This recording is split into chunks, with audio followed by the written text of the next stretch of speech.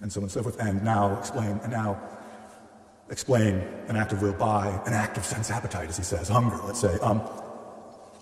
This is a different form, and so and can't be. That's because it can't. And that's why it can't be queried in the same way. But it also gives a kind of end or finality to the sequence. Now,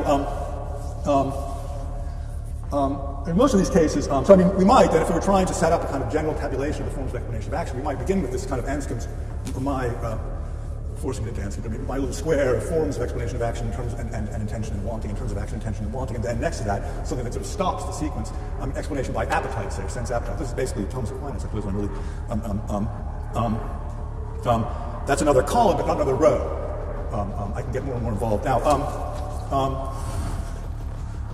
and now, I mean, the one thing I want to say, sorry, let me just say this now, is that, but if we revert to the, just the general, my original table, right? I mean, what I left out and didn't discuss is that, of course, whenever I can explain what the agent is doing or intending or wanting to do, she intends to be A, she wants to be whatever, I explain that by, she is doing B, she intends to do B, and so on and so forth. When I make these, when I give these accounts and so on, so well, I presuppose, of course, that the agent represents some connection, between doing A and doing B. I mean, the thing is, this can be fairly various, what kinds of thoughts the agent has about doing A, that are involved and presupposed in, her doing A in order to do B, or doing A because she wants to. But there's always something, there's also a thought about the action that she's doing, and linking it somehow to B, as if you like, it's an instrumental thought about how these are means to that end, or something like this. So I think that's kind of corrupts the case in some sense. I mean, so that sort of twists the material slightly to say that.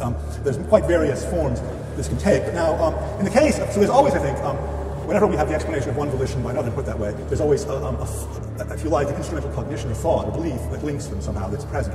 We can also impute that to the agent. And indeed, in typical cases, we only use that to do the explanation. And why is she doing it? Well, because she thinks that way, blah, blah, blah, blah, right? And I leave it implicit that she wants, blah, blah, blah, blah, blah, so on and so forth. But I mean, there must always be this connection. Now, in the case of the explanation of action by hunger, though, I don't think there is any such consideration in the case. But I mean, I don't need to link hunger and eating by the thought that, say, hunger, so that eating would help with whatever. If it's a falsification to represent eating as, aiming at getting rid of hunger, for example. I mean, hunger is, that's a very common philosophy. They say we did it in order to get rid of the hunger, for example.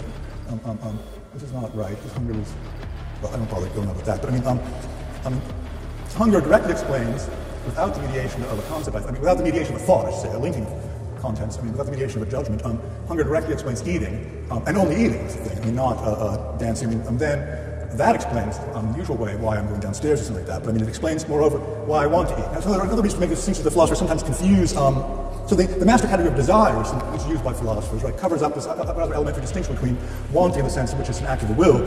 I want to do Z, in which case one can always ask, well, why do you want to do Z?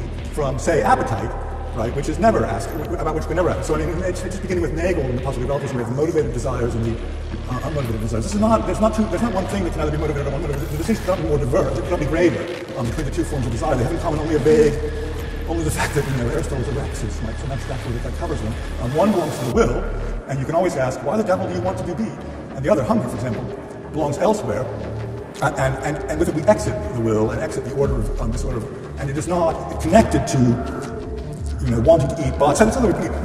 I mean, whenever,